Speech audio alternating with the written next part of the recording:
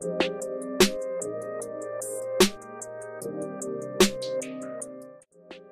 you tell the difference between PVD chrome and chrome plating?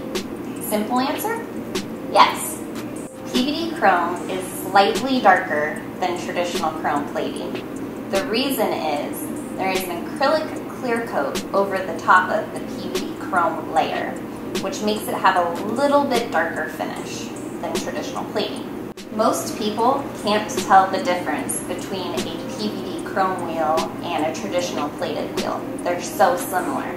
They're actually so similar that we take a traditional plated cap and put it inside our PVD chrome wheel. You cannot tell the difference.